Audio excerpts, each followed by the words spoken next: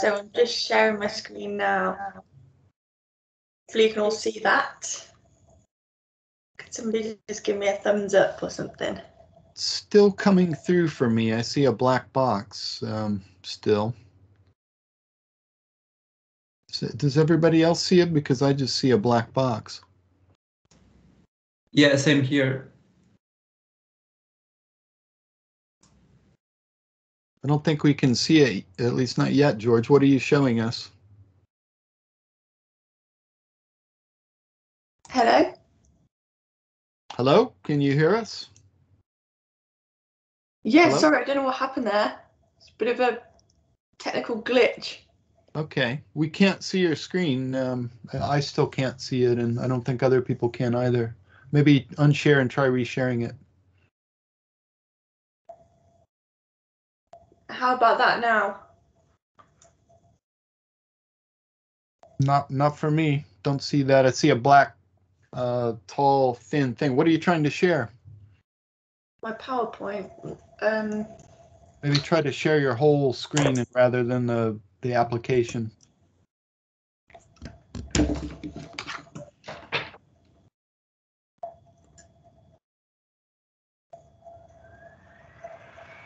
There we go. Now I see that. That's fine. Okie dokie, right. So from beginning. Sorry, I'm clicking to share my PowerPoint and it's not coming. This is a problem when you have so many screens, isn't it? When you get greedy. Right, here we go. So, okay. Can anyone see that now? Or now can you see my Well, wrong? Now we see what you're. There we go. There we go. There we go. Now we see it. Finally. So today I will be introducing computer vision and then giving an example of a model which is used for computer vision.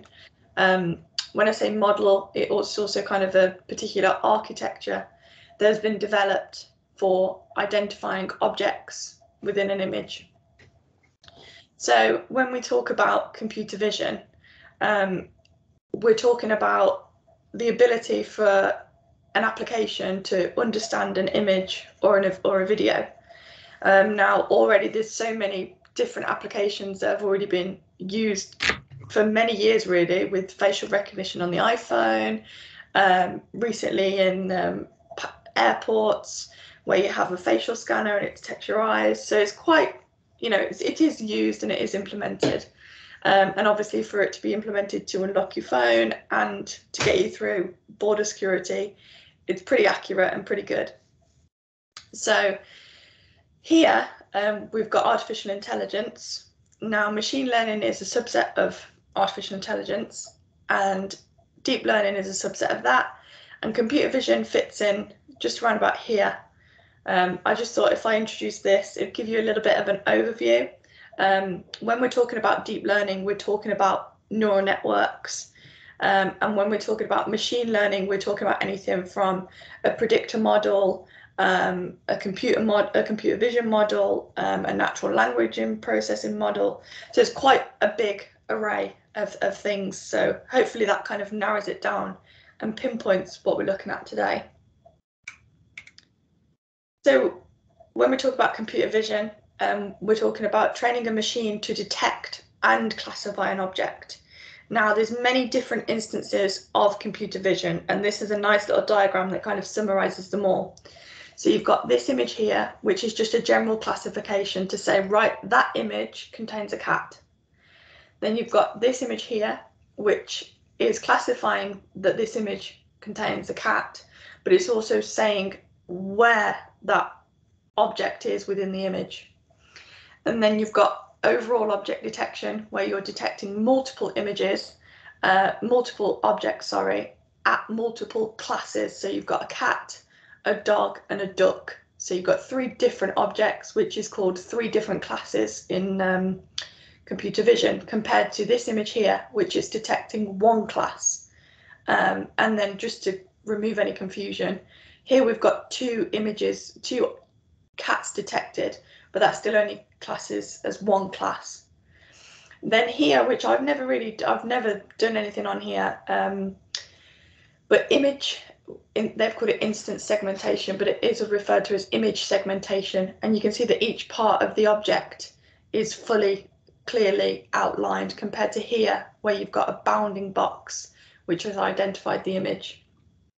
So this one here is quite broad, and then obviously as you go along the images, they get more complex. Is there anything that I need to add here? No. Okay, so here, just to kind of make some emphasis on this point, is here we've got an image of an elephant. We can clearly see that it's an image of an elephant because we're humans, an African elephant. And here I've put two bounding boxes around the elephant. But actually all we've done here is we have detected an object within an image. Whereas now we have classified the object in the image as an elephant. So there's two parts that detect and classify. So I just wanted to make that a little bit clearer. Now, when we look at computer vision, there's many ways, many models that you can use to detect and classify objects within an image. But the one particular method that we're looking at, the particular architect that we're looking at, is the Yolov5. Now, the definition of YOLO is you look only once. So what we're saying is, or you only look once. I can't believe I've typed it wrong. Anyway, you only look once is the definition of the Yolov5. And that's just basically kind of, I reckon it's just a bit of a reference of how quick this kind of method is. The purpose of it is object detection and classification. And the most recent version, unofficially, is version 5. Now I say unofficially, and that's because Joseph Redman, who initially created YOLO, he didn't actually create this version. He created YOLO versions 1, 2, and 3. But this YOLO version was created by another human, but I can't remember their name, sorry. The first model was released in 2016 by Joseph Redman, and he actually received the OpenCV award for this, so it was pretty good what he achieved, and I think he was only really young as well, so quite an inspirational person, I imagine. Then he went on to publish YOLO version 2 and YOLO version 3 in 2017 and 2018. So why YOLO? And it's in comparison now, the comparisons are regional-based CNN, which is regional convolutional neural network. So these are just different types of these architectures. Now, the reason that YOLO kind of is quite popular is because it can achieve good accuracies at speed. Now, obviously, as these YOLO versions have gone on, these speeds have become quicker and the accuracies have become better. Whereas I think there was a point in time where faster RCNN's models were more accurate, but they were slower, whereas now it seems, especially with this version, that speed and accuracy, Yolov5 is competing with these other models, if not overcoming them. Now, the reason it can achieve these good accuracies at a really quick pace is because it has a simple architect, and I think it's got 24 convolutional neural networks. Now, I'm not quite sure what it is in comparison to fast RCNN, but I know it's less. It's trained to do classification and bounding box regression at the same time, and that's what makes Yolov5 and YOLO all in all quite up there. So, for example, when you look at a video, instead of it can continually, if you're for example, a driverless car application, it can continually identify and classify people, lampposts as the car's moving, which makes it really good for like videos and things like that. And I've just popped these links down at the bottom here in case anybody wanted to dive deeper. We are going to be looking at link number 1 at the end of this PowerPoint presentation. So how does it work, Yolov5? Can I just say, add a few things to it? That's a really good introduction to YOLO.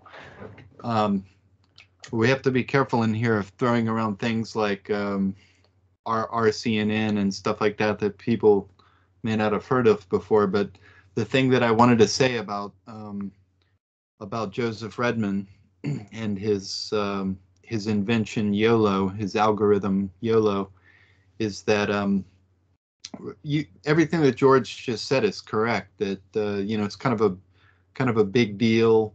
The reason it's a big deal is that it's fast, and it was faster in doing that task of identifying and localizing objects in pictures and video. By fast, I mean it was really, really fast.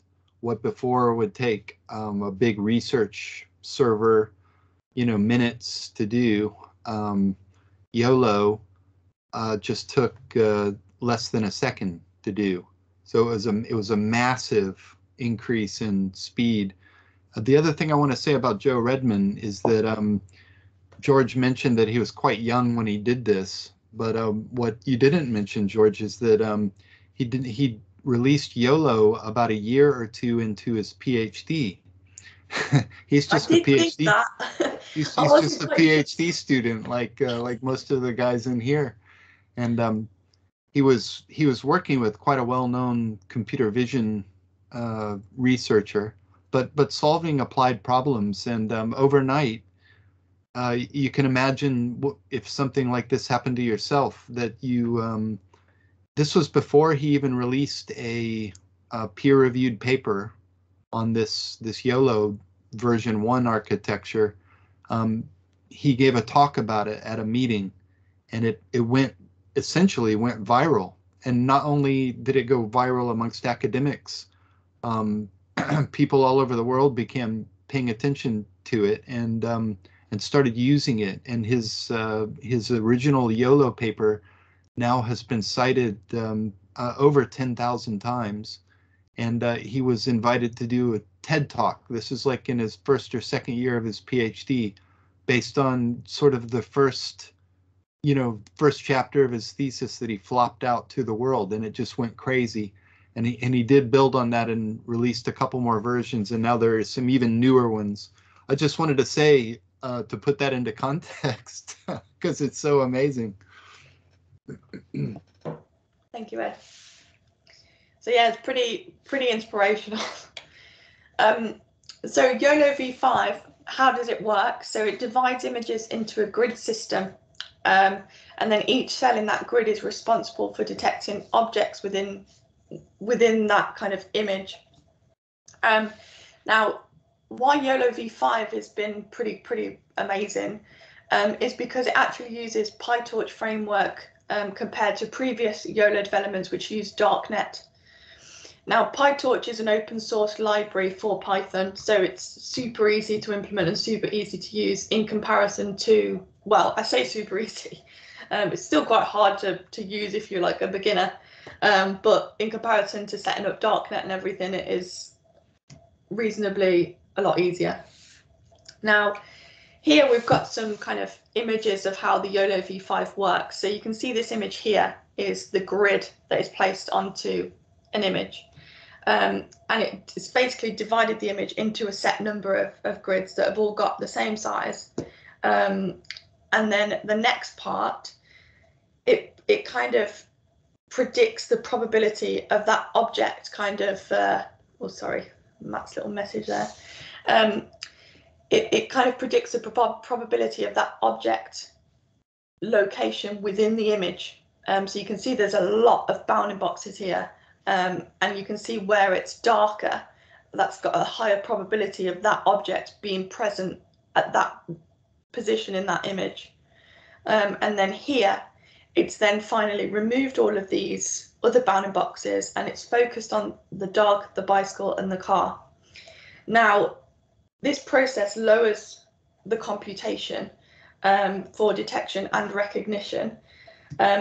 However, you get a lot of these, well, you've got a lot of predictions, and they're highly duplicated. So the way YOLO removes all of these duplicated predictions is it uses non-maximal suppression. And what it does is it just suppresses all the bounding boxes that have a really low probability. And it does that by looking at the probability scores within each decision and then taking the lot, just taking the biggest probability, basically. And then it suppresses the bounding boxes that have the largest IOU. Now, the IOU is the intersection over union. which is kind of one that we can go into more detail next time, but it's basically like the area of difference between the main prediction and then the one prediction that's a little bit kind of moved over the bounding box. And then it's just continually repeated until all the bounding boxes are obtained, which is obviously shown in this image here. Now, the next part of that's my end of my presentation, quite simple and sweet. Now, the next part is to actually have a look at a model. Now, I've chosen to, oh, it's going up over here. Here we go. So I've chosen to show you this model in Amazon SageMaker Studio Lab, which is similar to Google Colab, but I think it's better and prefer it. So that's what I've chosen to show you guys in. Now up here is the link to the Yolov5 model, which is in the PowerPoint presentation. If any of you guys want to see it, I'll pop it in the chat now in case any of you fancy a look.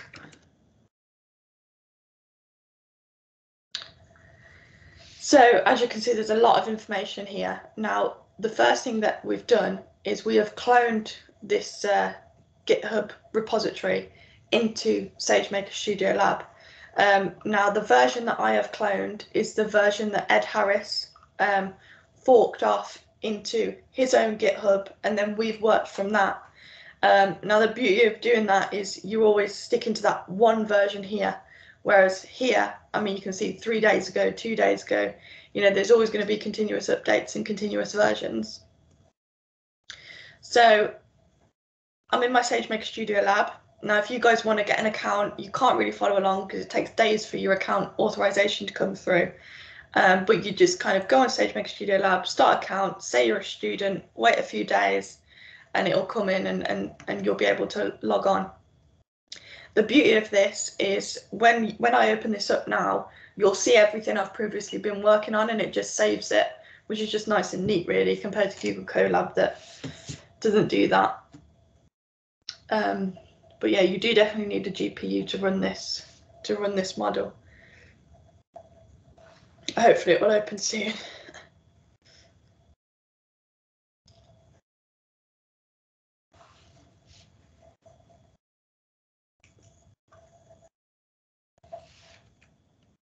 There we go. So now you open your project. So it started the GPU, and it just opens a Jupyter Lab kind of interface, which is nice and neat and familiar. So here in my documents, these are everything I've been kind of working on. Now I've created an original folder. Now in here, I have got these. I'll delete these and we'll start from the beginning. I've cloned in this Yolov5 custom training Python notebook, and this is the most important one. So when you are training your YOLO model, initially that model has already been trained on a set of images. Now the set of images that this model's already been trained on is the Coco 128 dataset. So we're going to click into this. Now, the first thing we're going to do is install everything and clone our GitHub. So I'm actually going to delete this file because technically it doesn't exist yet because I've not cloned it in. So here I've just got, we'll go on to some more of these details here, but first we're just going to simply clone in the Yolov5 model from GitHub. Now again, I'm using the Ed's version that he cloned, not the original from GitHub Ultratronics Yolov5 page. So I'm just going to hash out this, comment out that. Now this file that they've created has got a requirements.txt file. Now I think it's important everyone kind of gets in the habit of using these because they are pretty good. It just kind of sets the requirements that you need, especially with Python with version controls. It brings in all the correct versions and everything that are needed to run the whole script. So I'm going to run this. I'm importing the torch library because it's a PyTorch, the OS, and then I've asked it to print when this setup is complete. So yeah, it's printing, and it's telling me that we're using a Tesla T4 GPU, so that's handy. Now the next part is I'm going to check what my present working directory is. So I've done that using a percentage PWD. Now you have to use percentages in here. I don't know why we have to use percentages before the general, I think it's Linux command, but you have to, otherwise it doesn't work. Now we can see that we're in my main folder, which is home, and then we're in Studio Lab user, which is normal, it always comes up like that. And then we're in the folder original, which is where I want to be. Now notice here I've got this Yolov5, and this was installed a minute ago, so it was cloned from Ed's GitHub a minute ago, and that's in there ready to go. Then I need to be, for this model to work, I need to actually be in the Yolov5 folder. Now in the Yolov5 folder, we have got this train.py folder, Python. I'm going to open this up. Now, you don't have to mess with this. This is the beauty of it. They've already done it all for you. As you can see, let's see how many lines of code there is here. So 636 lines of code, and it's basically all the information that you need to train the model. Now, what you're doing here is you're just telling Python to go into the train.py, run it on the image size. So these Cocoa 128 images are 416 by 416. You're inputting the batch, which standard is 16.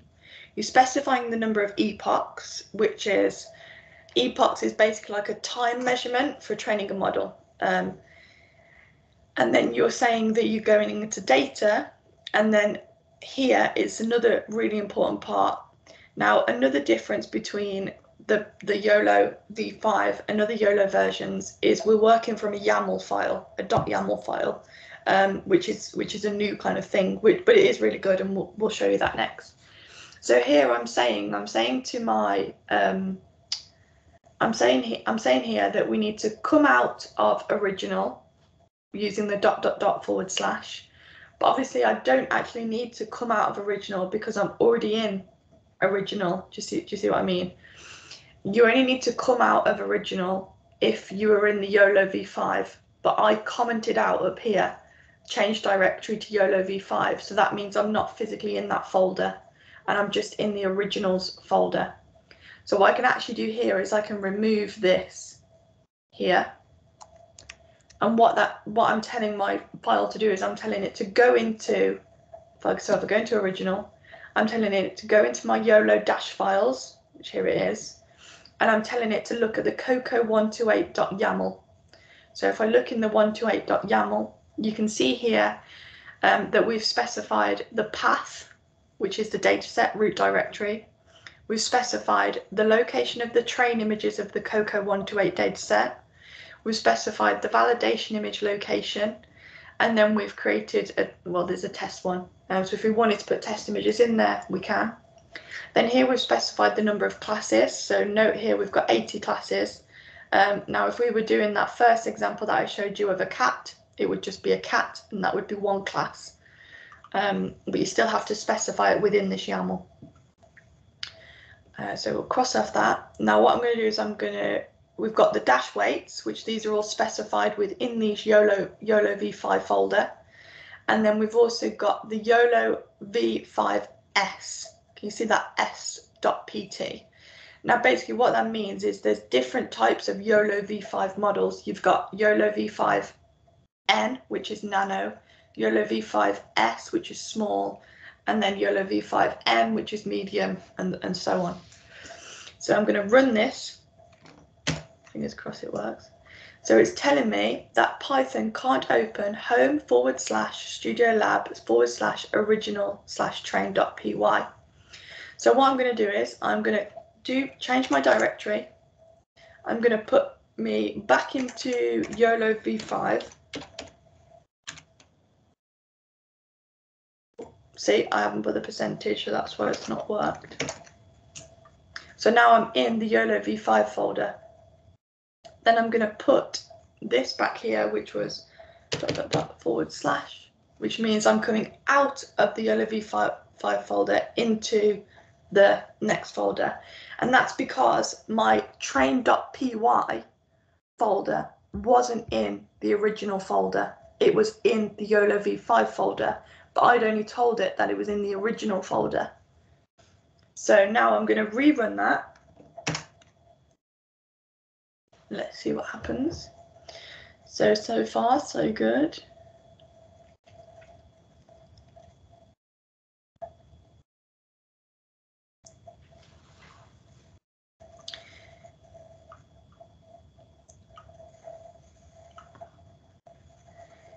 Here we go. So here it's telling us information about the architecture of the model. So here we've got 0, 1, 2, 3, 4, 5, 6. Now this is the number of layers. So like I mentioned previously, for Yolov5 it's 24 layers.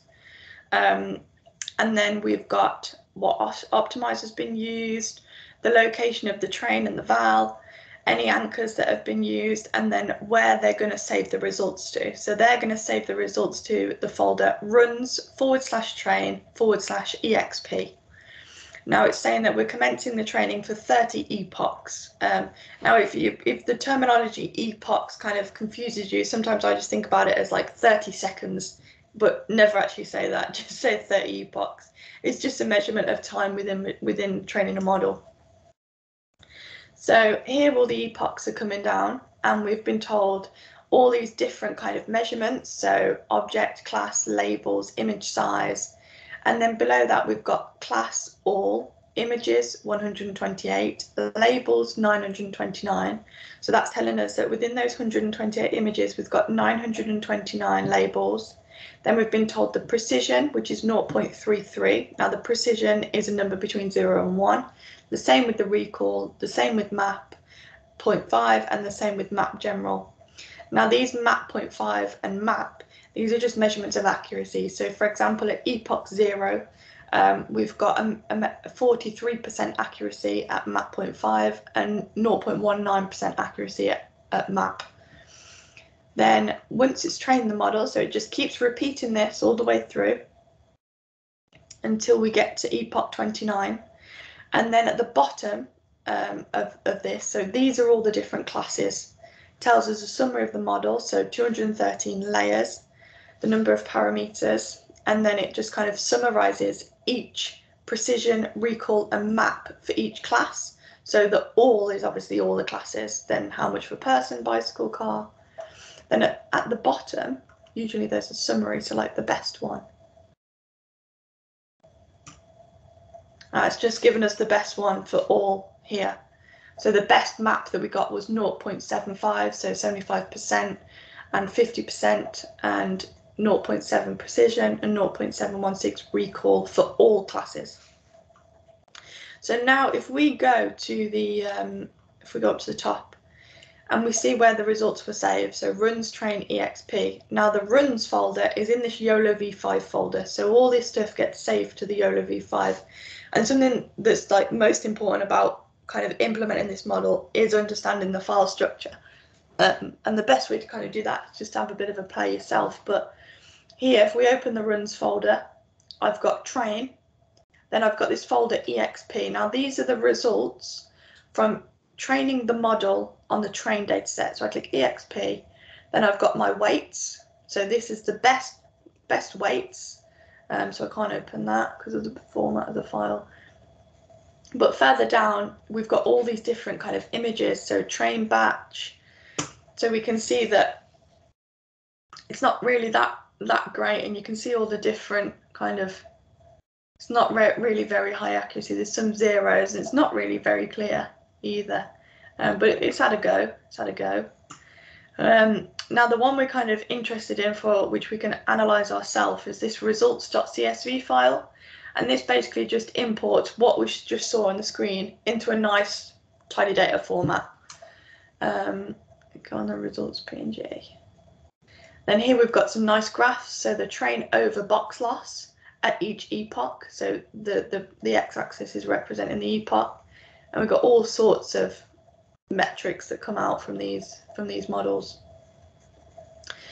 So now I'm going to go back to our model, and what I want to do is I want to test the model that we've just trained on a set of images, and I want to see how accurate it is going to identifying it.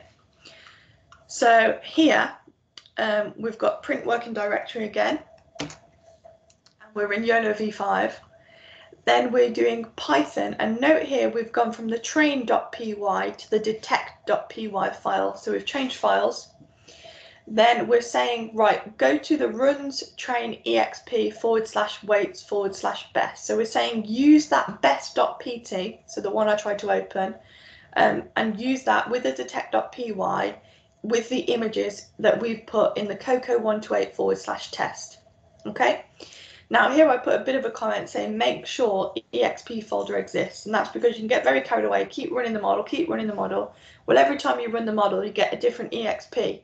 So here I was on exp folder 6, so I'd run the model 6 times, whereas I've refreshed this, I've cleaned all my folders out, and now from looking up here, I know I've only got the model exp in folder exp.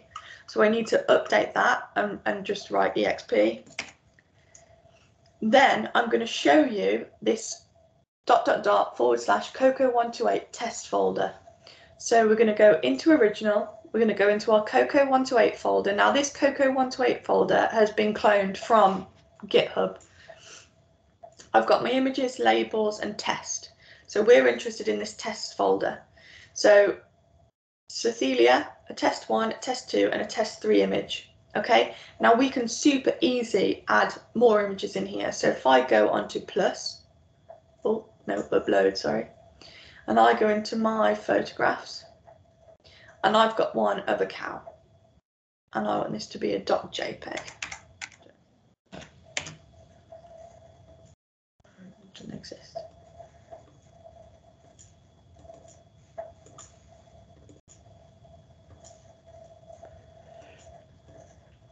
I'll try it. Might not work though. No, I'm gonna have to convert it. I'll delete that. Delete. So I'm going to go back into my pictures. I'm just going to convert that to a JPEG quickly. Rename.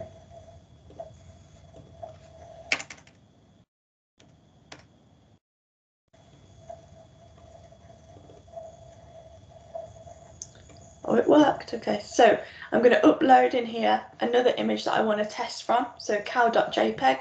So now I've got 1, 2, 3, 4, 5 images. So this test 3 is a cat, test 2 is an elephant, test 1 is a bear, Cecilia, and a cow. So now what I'm going to do is I'm going to run this model on all of these images and see how well it can detect what's in that image. So I'm going to run it.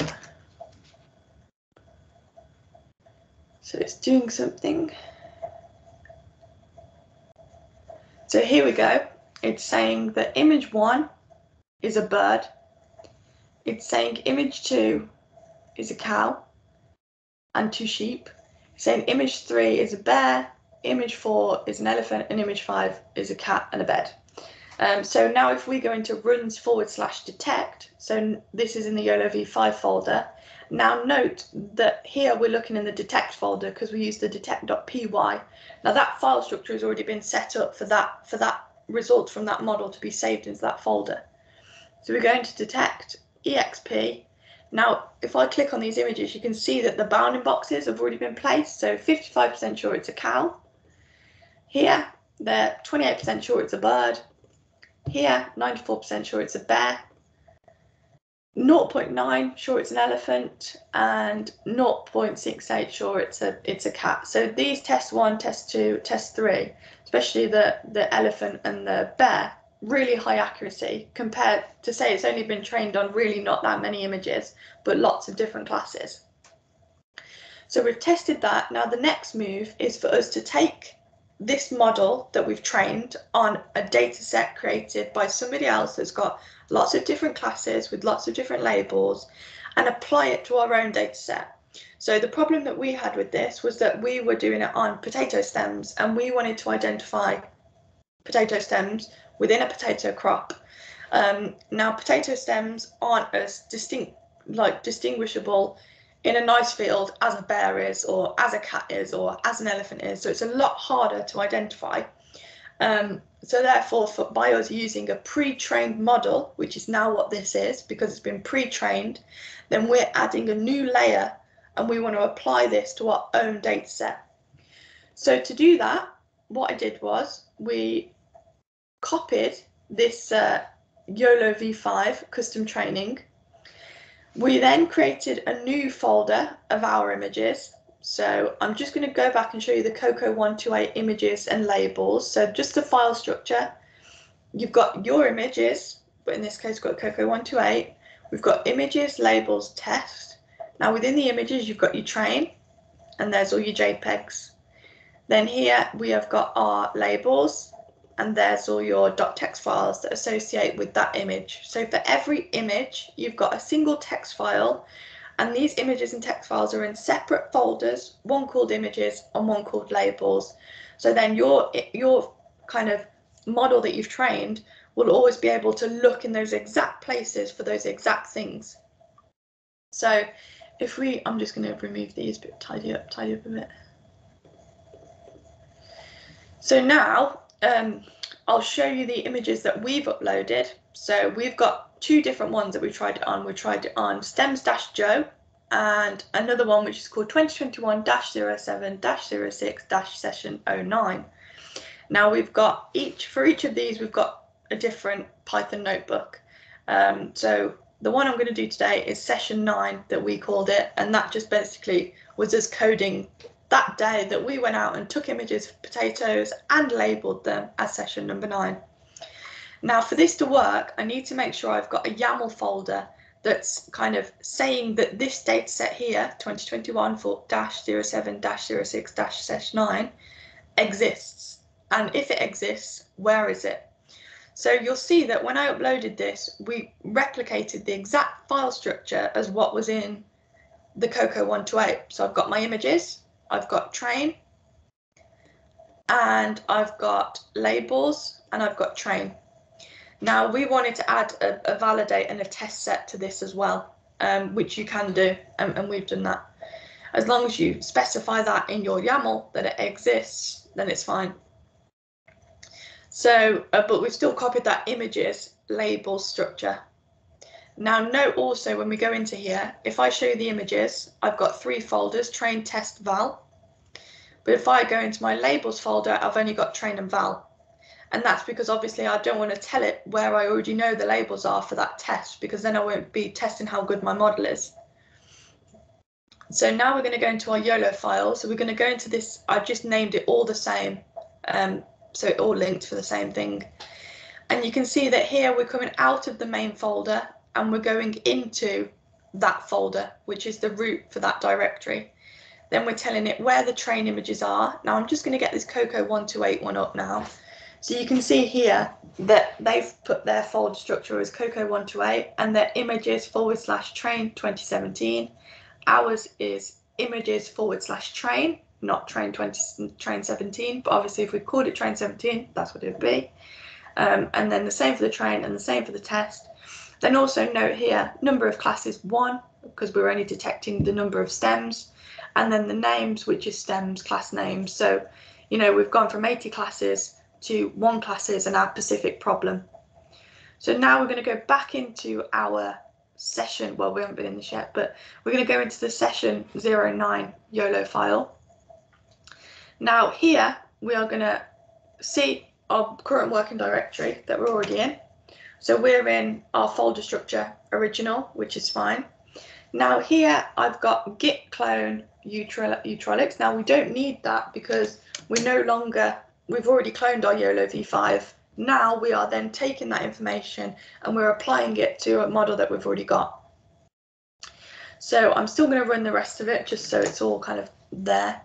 So you can see that we've now changed the directory and we're now in Yolov5. So we're now in this folder here. So to train our model, I've simply changed. So if we look at this for !Python line train.py, all I've changed is the image sizes, and that's because these image sizes are bigger than the Coco128. I've added this dash dash rect, and that's because we're telling it that these are actually rectangular images, not square. Then I've changed it from YOLO-files / Coco128 to 2021-07 session 09 YAML. So I've just changed over the YAML file. So we're just simply taking the exact same Python notebook and changing where it's looking. We're telling it to look somewhere else for that data. So if we run this, fingers crossed it all runs. Bear with it a minute. So again, 24 networks. That's running, so that's good. It's saving our results to runs / train / exp.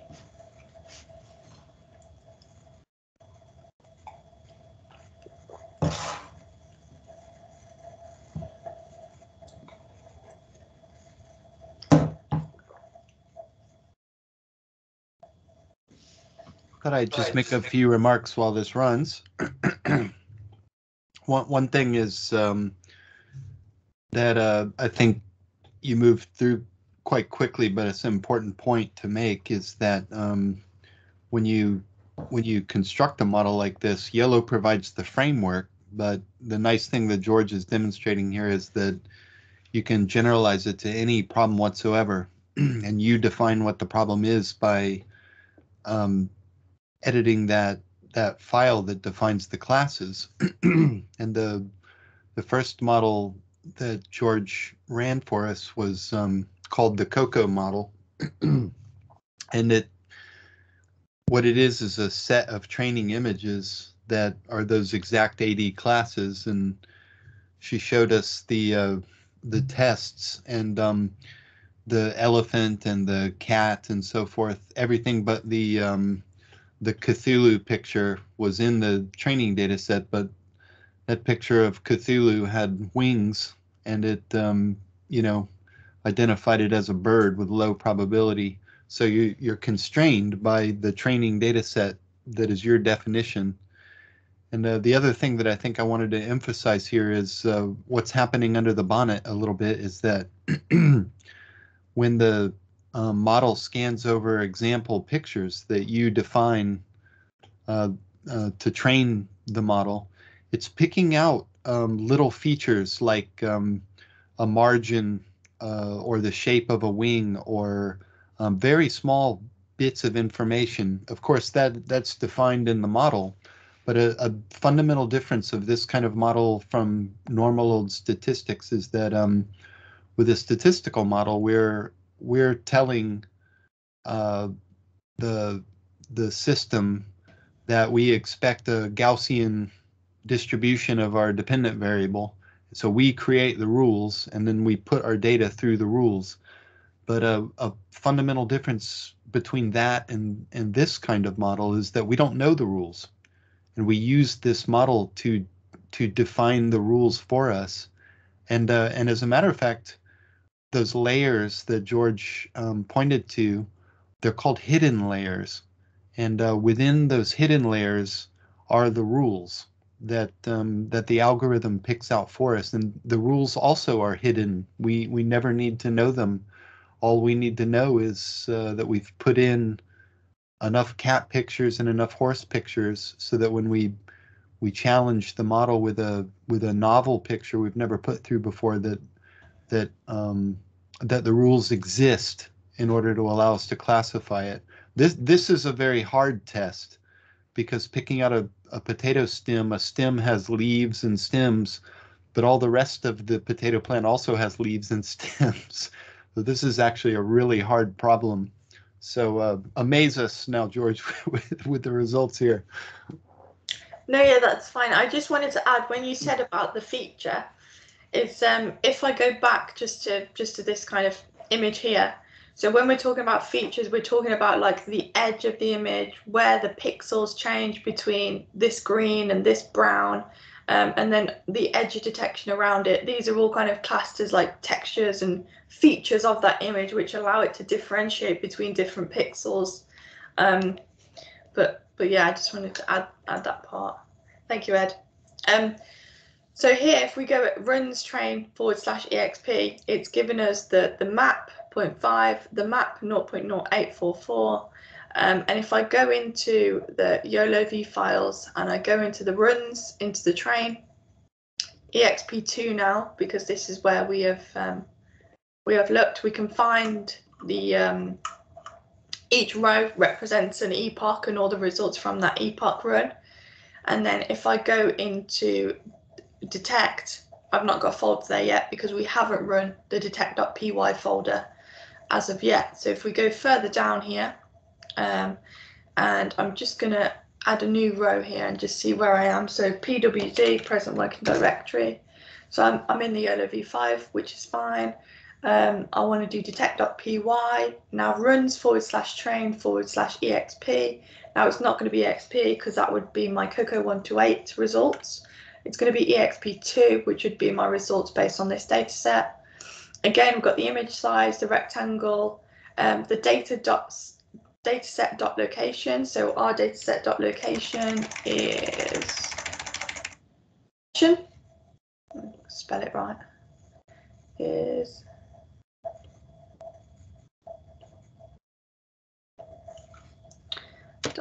open, and it is 2021-07-06-9. Right, so if I run this now, it's going to hopefully test what we trained earlier onto images that this model has never seen before. So let's see how it goes. Usage detector dash or error unrecognized argument dash rect runs train exp waits /best image 128 dash rect. Bear with, I'm just wondering if the rect, these are in the wrong place.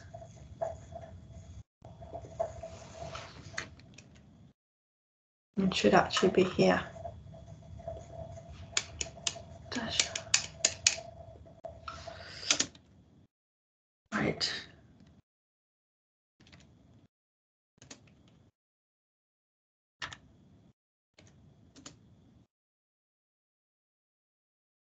Dash right, runs image. Get this, that.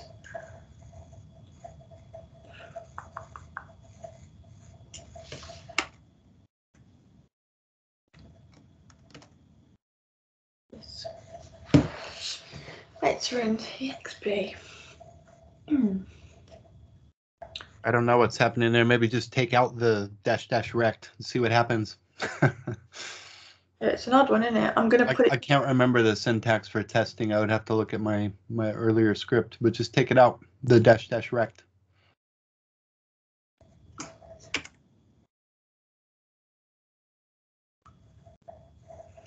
Crazy. No, it's still not finding the files, is it?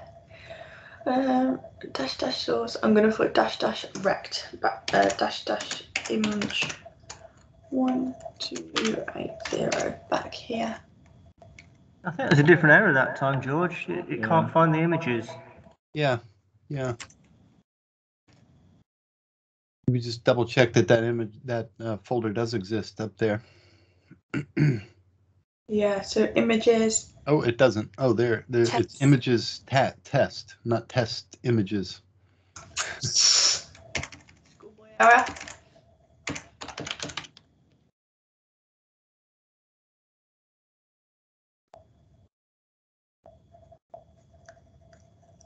Boom. Okay, so these results have been put in runs /detect.exp. So if we go into Yolov5, we're going into runs, detect, exp4, then fingers crossed we've detected some stems. Oh, that's a mess. So it's not very accurate at all. But you know how we had that problem with this, Ed, and we got 0.9, and then I kept getting that rubbish value. I recloned it from the original. That's what this version is last week, and it was just I couldn't identify what was actually making it not get that initial accuracy. Yeah, what is happening there on that picture is that it's picking up multiple stems on the same one, and there are multiple ways to tune it. So we would have to work to tune the model, but essentially the model is working. And this one, as you said earlier, you only trained it for a small number of epochs and also a relatively small number of examples in the first place. So that's probably worth saying. It's a limitation of this kind of tool is that it's hungry for data. You need a relatively large data set. But that's like, just to add there, that's the beauty of using the GitHub, because I mean, before, when I first started using this, I was uploading all these individual files on here, creating the folder, control all, input them all. Whereas once you've uploaded them all onto the GitHub using GitHub Desktop, all you've then got to do is clone your GitHub. So it is a good way around. But obviously, you can only load 1 GB in your GitHub, which is another kind of constraint. Maybe you could just close it up here, recap what we've done, and you might also say why in the world you would like a computer to count how many potato stems there are. Okie dokie. So obviously computer vision, there's loads of different ways that you can do it. We've focused on the Yolov5. File structure is super important. The particular implementation that we want it to use is to identify potato stems. The reason that we'd like it to identify potato stems is because there is a relationship between potato stems, the number of them, and the number of tubers, so yield. If we can identify the relationship between these and understand how many stems there is, we can then alter our output, so we've got a more sustainable potato production, which is the main thing. So yeah, if anyone's got any questions, feel free.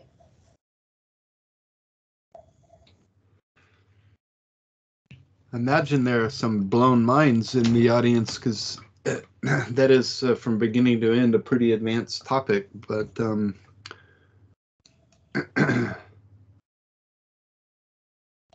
it has been super fun to play with the yellow models. You didn't. I thought you might give us an example of following on. How is this relevant? Maybe you could just say a few remarks, George, about how it follows on from your MRP. So when we did my MRP, we looked at how accurate individuals were at producing labeling data. So putting a bounding box on an individual stem. Now, obviously, in a large scale environment, you want to get lots of data, lots of labels. But we were kind of investigating if actually having all of these labels, how accurate are these labels between different observers and different people labeling, and also looking at different methods. So how accurate are people when they label on a computer, or how accurate are people when they're labeling out in the field?